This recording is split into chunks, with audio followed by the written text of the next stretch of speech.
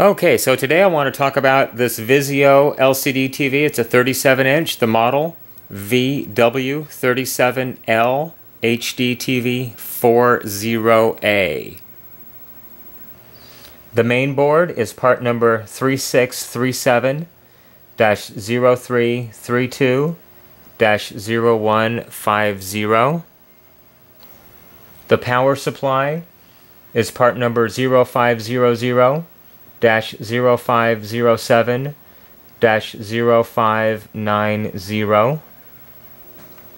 So I wanted to start with the set off. I was going to give you voltages of the connector from the power supply to the main board, starting with pin 1.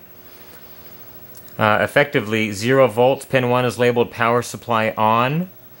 Pin 2, 3, and 4 are all 12 volts. 2, 3, 4. Pin 5, there's no wire there, but it's a ground. 5, 6, 7, and 8 are all grounds.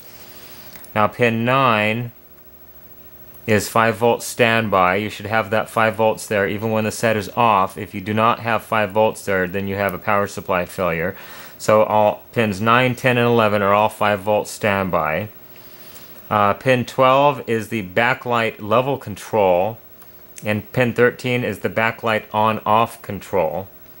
So let me turn the TV on, and we'll measure those voltages one more time with the set on and running. Alright, there's pin 1. That is the power supply on command, 3.2 volts, so 3.3. Now we should have 12 volts on pins 2, 3, and 4. We do. Pin 5, 6, 7, and 8 are all ground. Should still have 5 volts on the 5 volt standby, and that's pin 9, 10, and 11. And now on pin 12 we have 3.4 volts, which means the backlight is in its high position. If you were to turn the backlight down, you'd see this voltage go down. And then on pin 13 is the inverter on-off control, and it's high now. It's got 4 volts on it. If that voltage is low, then it's not turning your inverter on. So if you have no backlight, look at this line especially, pin number 13 from the power supply. Okay, so next I'm going to look at the connector coming from the keypad and the remote control, as well as the Vizio logo white and amber LEDs.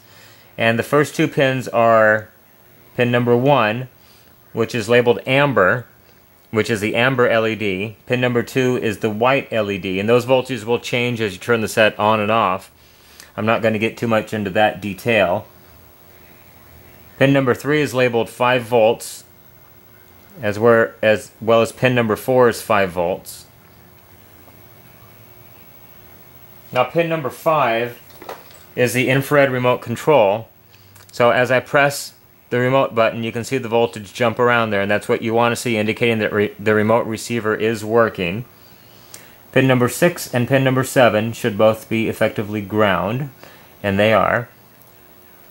Pin number 8 is a key scan line, and so as I press various buttons on the keypad, the physical buttons, you can see some keys make a difference. Now there's 2 key scan lines, 8 and 9 are both key scan lines. So as I press source, you can see it goes to 0.466 volts. The left button, the right button, the channel up and down, and volume up and downs have no effect, but the menu button brings up 1.382 volts, as well as the power button takes it to 2.314 volts. And that's on key scan 1, which is pin 8. Now if I go to key scan number 2, which is pin 9, the buttons that do have effect are the other ones, which are labeled up, down, right, and left, which are effectively volume and channel buttons. And then the final pin, pin number 10, is the 3.3 volt supply to the key scan line. Now let's look at some voltages on the main board on the little IC regulators next. Okay, so there's not a terribly lot of stuff to look at here. I thought I would look at the LVDS power supply, 12 volts. So it should be usually the first 3 or 4 pins. Actually, it's labeled pin 30, 29, and 28. All have 12 volts. The next two pins are 0 volts. And then the rest of these pins are the data lines to the LCD panel. And at the other video, I just looked at them for a split second. There was about 1.2, 1.3 volts on them. So you can go back and look at these lines and just see if you have a video problem. Just look to see that you have this voltage to begin with. If it's low or if it's non-existent on only some of the pins, it depends on the data stream as to what you'll read with your voltmeter. Really need an oscilloscope to see the data correctly. But if your data was low and you unplugged the LVDS cable from the LCD panel at the timing controller board and the voltage changed drastically, you could assume that you might have a short. So I'm only looking at half of the circuit board right now, and there's only a couple little IC regulators that we can check on here. First we'll start with U2 up here. This will be the adjustment pin, 2.05 volts. This is the output pin, 3.3. Input pin, 5 volts. Next, tucked down here is U8. We'll start with the adjustment pin, 0. The output pin has 1.259 or 1.2 volts. Input has about 2.5 volts on it. Next, for this larger regulator, input pin has 5 volts. The adjust pin has 1.2. And then the output pin has 2.5.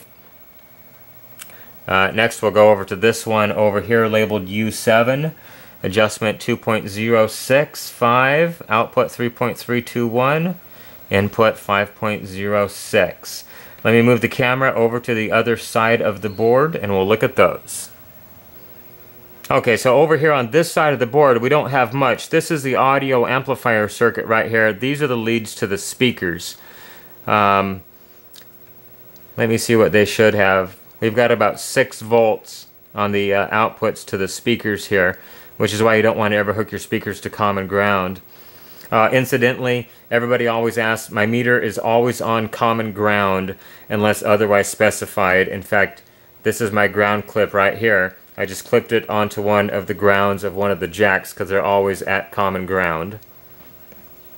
The only other regulator we can look at is right here. This is an old school analog regulator. 12 volts on the input, ground on the center pin, and 5 volts on the output. It's labeled U11. Okay, so there's our setup and working. I just wanted to show you this real quick troubleshooting. In case you're having a problem with your set, you can go off these voltages. Did want to show you how to get into the factory mode if you ever wanted to make any adjustments. I haven't messed around with it a lot, but on this particular model, just using the original Vizio remote with the menu button, just press menu. Over on the right hand side of the TV you'll find the keys. Simultaneously press the volume down and the input button at the same time. You'll get into what's called version info. Talks about the firmware. I don't really think you can change anything in this screen. You can go and you can do some adjustments in here as well. You can do your red, green, and blue offsets. If your color's not balanced correctly, you can get in there and correct it. Does have some options for audio.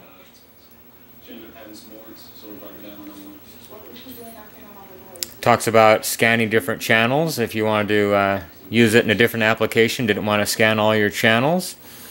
And then of course you can do a full reset, which is what I'm going to do right now. There you go, there's always a possibility you're going to work.